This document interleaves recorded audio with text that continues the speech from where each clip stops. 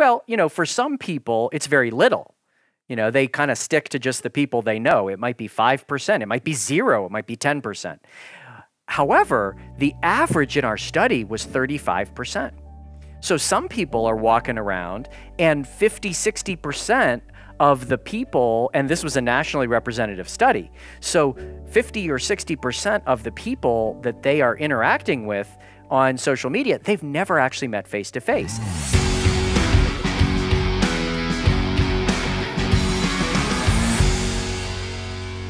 What's up, everybody, and welcome to the show today. We drop great content each and every week, and we want to make sure that you guys get notified. And in order to do that, you're going to have to smash that subscribe button and hit that notification bell.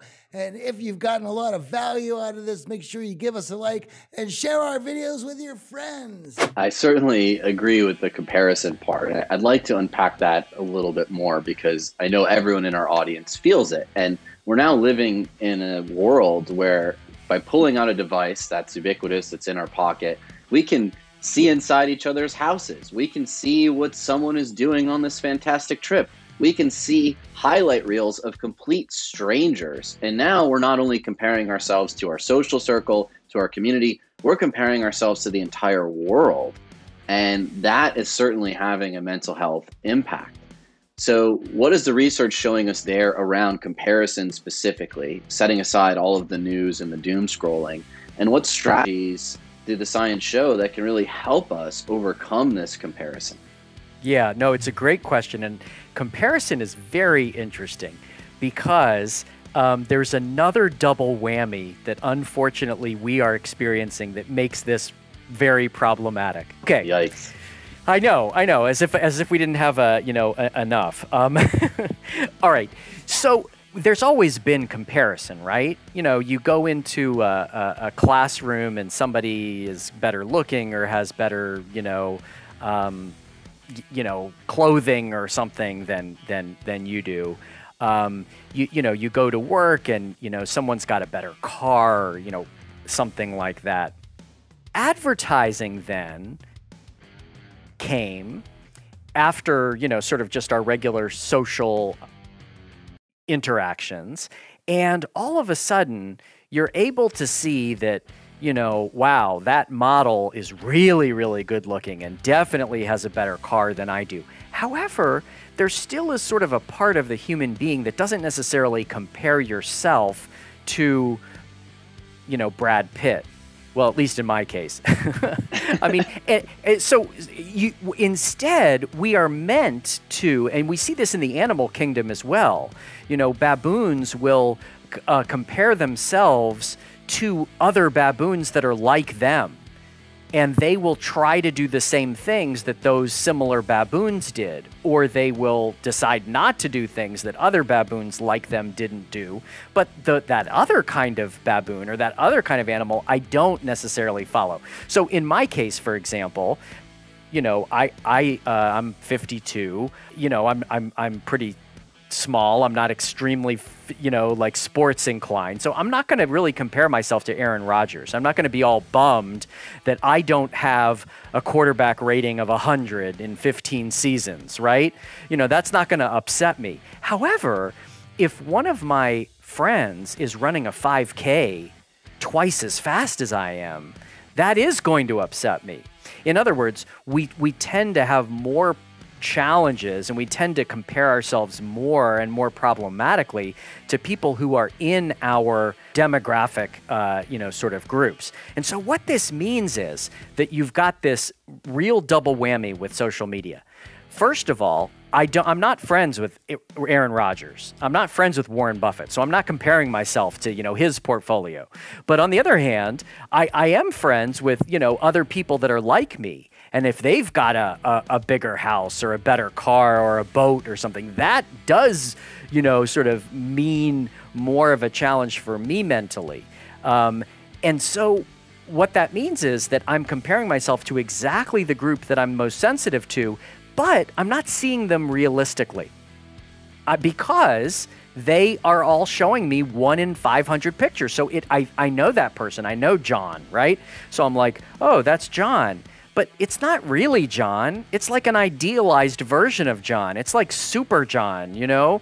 And so I really shouldn't be comparing myself to that, but I do. And so therein lies the problem, and why I think the social comparison is such an issue, is that it's very, very curated, well-produced images, but it's also about the people and the situations that I directly am programmed to compare myself to. One of the things that I found interesting in reading the book, you were bringing this up, but I couldn't also help but recognize that a lot of the relationships that we build online are non-reciprocal, right? Like, I've built a relationship with this YouTuber whose content I watch and who's blogging about their day, and I've connected to this person, but they don't have any, I don't even exist to them, right? And so the relationship is one way, and I'm curious to know if that not being reciprocated affects us in any manner. I mean, we leave comments. We maybe we write them to try to get some attention, to say that we enjoy their work and that we're here, and how much their work means to us. But I'm sure that has to play some sort of role mentally, as if we are so connected with them, but yet we are so far away from them. It definitely does, and we actually have some science around this.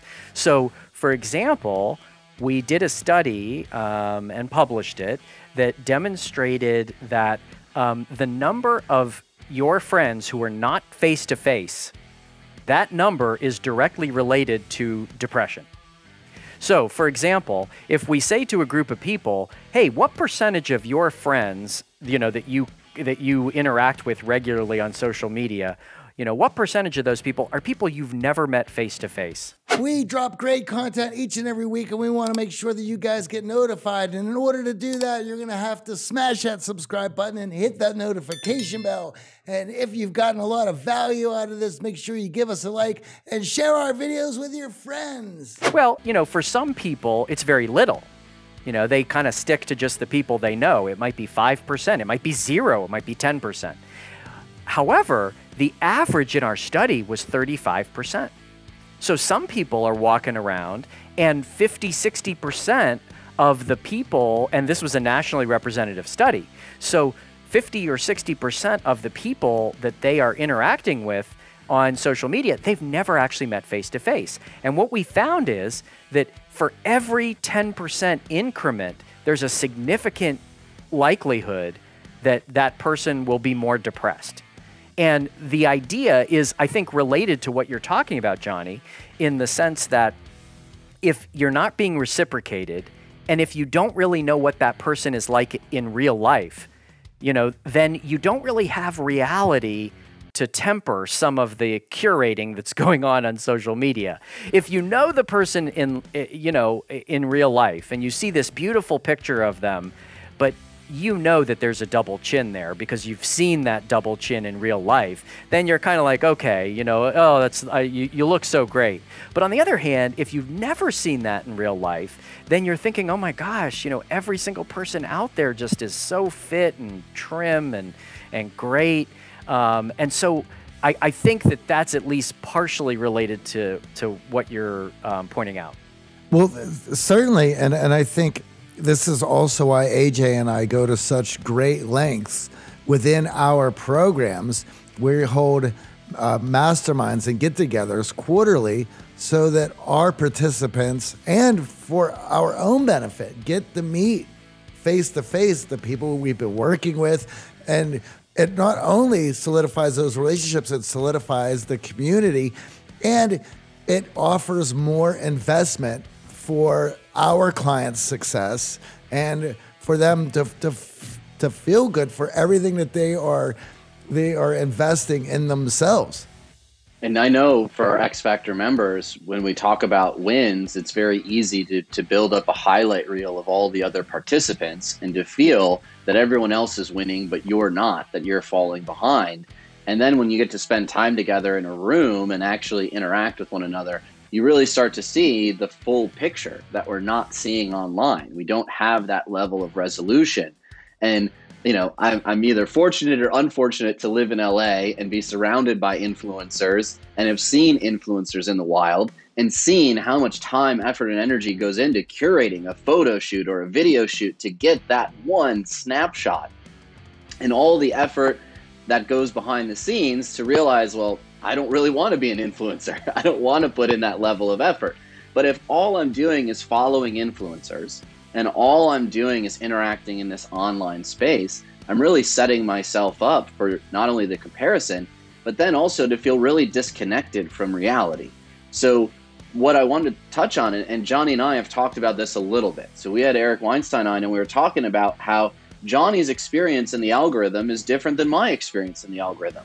And at times it's caused friction, and we're really great friends and business partners. And we've both had to unplug and be like, okay, well, what's reality here? Because now I realize that I'm living in this algorithm, and the world as it's being painted is a certain color for me and a certain color for Johnny based on what he's clicking and interacting with. And he was encountering news stories that I hadn't even heard of. He was hearing narratives that I had never come in contact with. And we're approaching Thanksgiving, and we all have those family members who live on Facebook, who live in conspiracy theoryville, and can actually fray real relationships in real life because of what we're consuming in social media. What is the science telling us around what's happening with misinformation, disinformation, and how it's fraying our real social ties, the connections we have built in real life? It's a critical issue. And, you know, piggybacking on everything that you're saying, I mean, I would even go as far as to say, who are you, AJ? I mean, because I see you in one way on this platform, and I see you in a different way in person, and I see you in a different way on this other platform, and you yourself probably almost inhabit a different persona in each of these different areas. I mean, it's always been a little bit of a challenge because, you know, we present ourselves to our parents and our teachers very differently than we present ourselves to our best friends, say, right?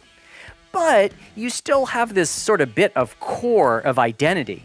But I think related to what you're saying, we have such different experiences because this one is associated with this algorithm and this one is associated with this algorithm. We can even be wondering at this point, kind of who exactly are we?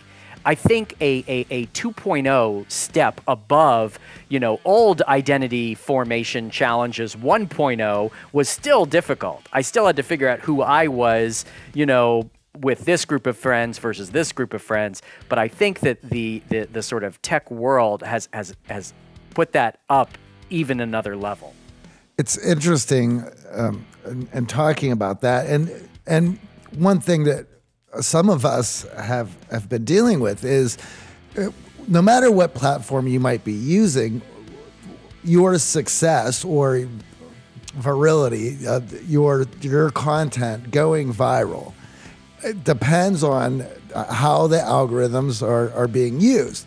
So how I might interact with somebody on one platform is going to be different on interacting with somebody else, not only just due to what that platform is and what it's designed for, but how the algorithms choose and use and put your stuff out there. Of course, when we see things like on Twitter, the most craziest and contrarian certainly get spread much farther than, say, what is going to happen on Instagram. And how we use those, both those platforms are incredibly different, which paints a completely different picture of who that person is.